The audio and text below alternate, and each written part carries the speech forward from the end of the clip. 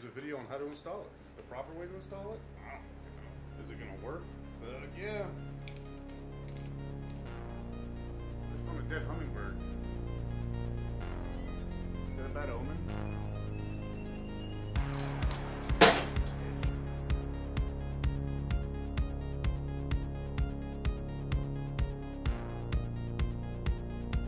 Finally got my handlebars in. These are about 12 or 14-inch rabbit ears. Pretty aggressive angle on them. Real old school look. Custom made by a guy out in Maryland named Wannabe Fabrication. Makes some really good quality stuff. Unfortunately, it took a long time to get these, but it was worth the wait because they're pretty sweet. So they have these almost reverse chevrons right here to sort of match fender, the oil tank. Again, real aggressive angle. I got the throttle and stuff put on already, but that's just temporary. It's got his little badge on it right here. Solid mounted, no riser or anything. I got solid bushings in here, and I got some grade 8, was a 1/2 inch by 13 bolts up in here. But these are a little long. This is actually the second pair of bars I've ordered from this guy, and both times they were a little long. I'm pretty sure he does it on purpose so you can cut it to how long you want it. So I'm actually gonna cut about 2.5 inches off the end of these. One of the main reasons is the clutch cable I have doesn't quite reach. And I mean, I got a lot of empty space right here. This thing is bottomed out, and there's nothing else going on here. Yeah, I'm gonna go ahead and cut about 2.5 inches off of these. I'll probably start at 2, see how it looks, go from there, because you can always take off more, but you can't add 2. I have a nice little hacksaw here. So I'm just gonna mark 2 inches and just zip straight down, and then got my deburring tool, deburr it, and put everything back on and see how it looks.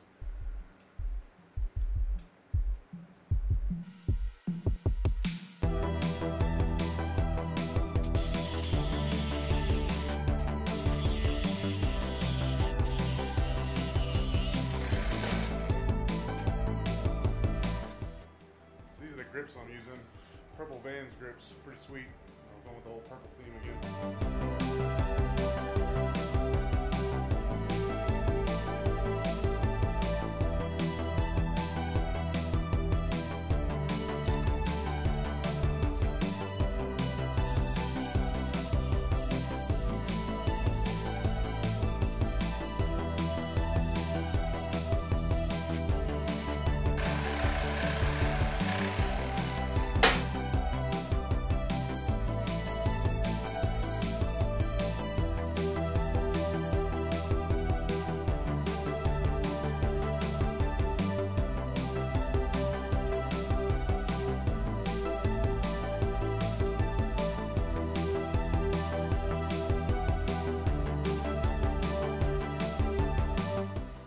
Cables I got came with a little baggie that has the little barrel that goes into the actual throttle, and then a rubber boot to protect the adjustment nuts. I'm gonna go ahead and get this shit thrown on.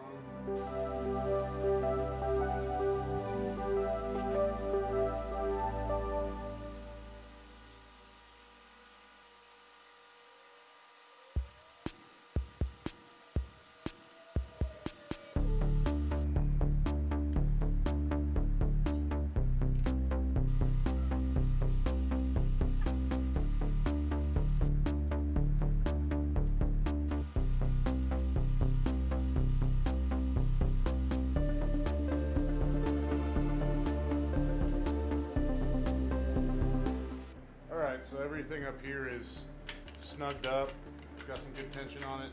I am going to need to adjust these a little bit more later once I get this thing running and I set the idle, but it shouldn't have to change too much. Yeah, it looks pretty cool. I'm not really going to set these boots in place yet until I get everything fully adjusted. And then I'll actually set these in place and I'll zip tie them to keep any moisture out. I may even spray them with a little bit of WD-40 to keep any water out, because I've had these things corrode really bad before on other bikes and it's a pain in the ass. This looks good. Like it. So now I'm going to get started on the clutch cable. I think I found a way to get it to fit without cutting any more of the bars off. So I'm going to work on that real quick. Before I get started on this is a pretty cool plain clutch lever. No frills really, but it does have a light perch drilled into it, so that's pretty cool. So don't have to worry about buying a light or a mirror perch. It's kind of a tight fit, not really sure why. Maybe it's just because the cables are new, but it does eventually go in. Same old Harley plastic piece of crap.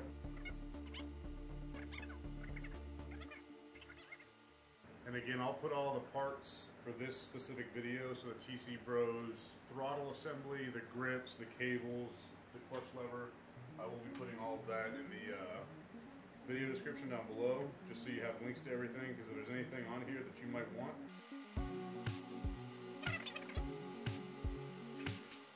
There's a few ways to do this. One good way is air compressor, put some air in the front of it, or even the back. Or you can use some penetrating oil, and it'll slide right on, and then the penetrating oil will kind of corrode the rubber a little bit, and it'll make it really sticky, and it won't go anywhere. So that's the route I'm gonna go. Just a little bit in there, and then it slides up, that, and then it'll set. It takes a little while, but it'll eventually set, and it won't go anywhere. There's the grips, clutch lever, throttle all put in. Looks pretty fucking sweet. Go ahead, this has the same boot, similar boot anyway, as you find on any stock cables. So I'm gonna go ahead and release some of the tension on this.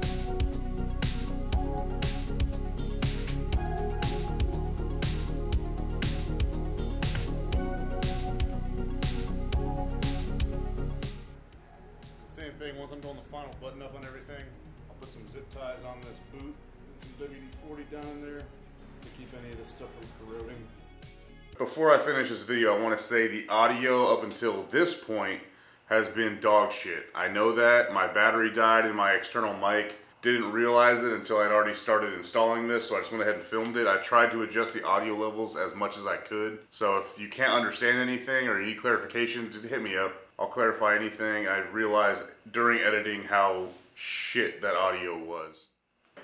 So that is the installation of my custom rabbit ears. Again, made by a guy, Instagram name is Wannabe Fabrication. I'm sure I'll put it down here somewhere. Make some really high quality shit, all handmade. Got the mirror put on, nothing fancy, just a square mirror. Got the tank put on, it's not finished yet. I still have a few little things to do, a few little things to button up on this before it's done. I'm still having some wiring issues, just some shit I can't really wrap my head around. Little nuances here and there that are just being a pain in the ass. Yeah, as far as the handlebars go, these were exactly what I wanted. They match the bike real well. They have that really, really aggressive chopper style look. And then of course the headlight mount is on there now too. So the whole front end pretty much has the exact look I want. As far as grips go, I didn't even know Vans made purple. That was a nice surprise to me when I found them. Just browsing through, I think, Lowbrow's website. I've had a couple different colors of Vans grips on my Dyna, between gum and black pretty much. I really like Vans grips, not to be like a Dyna bro or anything, but I really like Vans grips. They last a long time, they're really comfortable, and they're super easy to put on. So yeah, I'm just gonna end this video with a little bit of B-roll, looking over the handlebars and the headlight mount, pretty much the front profile of this bike, the final look of it really, because this is pretty much buttoned up at this point at the front end, other than, again, some wiring issues that I'm having. This is the look of the bike. This is gonna be the final look. Still have some issues back here. I have to re-weld the fender struts, my own dumbassery. I'll go into that later as well. So on these bars, like I said, this clutch has a standalone mirror perch. I said light perch in the video, but it's a mirror perch. That's went ahead and bought a universal right or left side mirror to put on here. Again, nothing special, just enough to see what's going on behind me. Headlight mount, I saw in the last video, is all bolted up. Just need to run the wiring for it. I'm again having some issues, but the headlight mount looks good. I got the toggle put on for the high beams. The guy that fabricated these bars, his little badge he put on there, which I actually really like. Gives a little bit of something to catch your eye down there. And then the crossbars for this, again, I went with these chevrons because of the way the fender and the oil tank look and the helmet.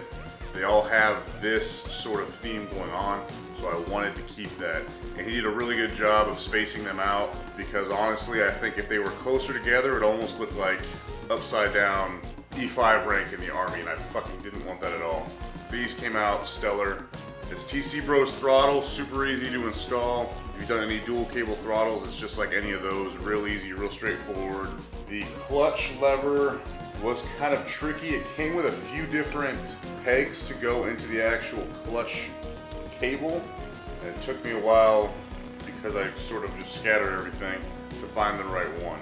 Once I saw it, I knew it was the right one because it's the plastic dowel, pretty much. Yeah, this is gonna be the angle looking forward, real aggressive stance with the tank, which again I need to final fit that. It's kind of wonky and crooked right now, but that'll get